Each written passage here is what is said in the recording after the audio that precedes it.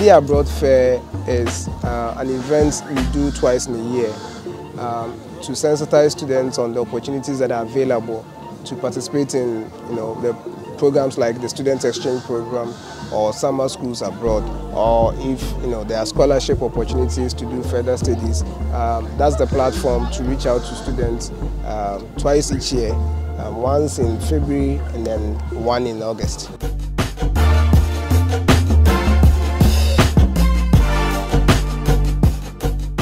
I was also a student, and I remember having to learn about this in my final year. So when I got the chance to work at the Office of International Relations, one of the ideas that we brought up was to have a study abroad fair like this, because it was mostly the opportunity was being sent to the departments for them to pick top performing students for the program. So a lot of students would never get to know about this, right? So we expanded it to include any student who has a CGPA of not less than 2.5 is qualified and should have finished 1 year of academic work at UCC. So that broadened the scope so virtually anyone can apply. You have the time, stop by and learn about study abroad opportunities that are available, because the opportunities are there. The university goes into partnerships with other universities across the world, and we can't, University of Bucknell in Pennsylvania, Grand Valley State University in Michigan, we have universities in Sweden, virtually all across the world, many of them, over 200 partners. So we can't sit on these opportunities at the office. We don't have any use for them ourselves, and these are opportunities for you.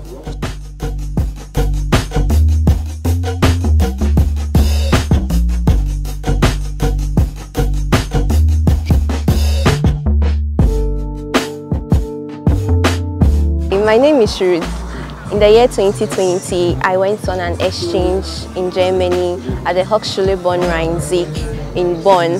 So over there, I studied international financial management as an exchange student.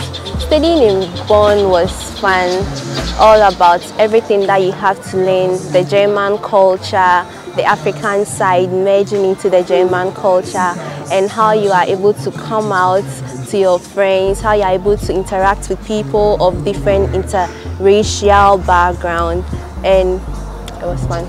I would recommend that everyone goes on an exchange program, because going on an exchange program actually built my academic capacity.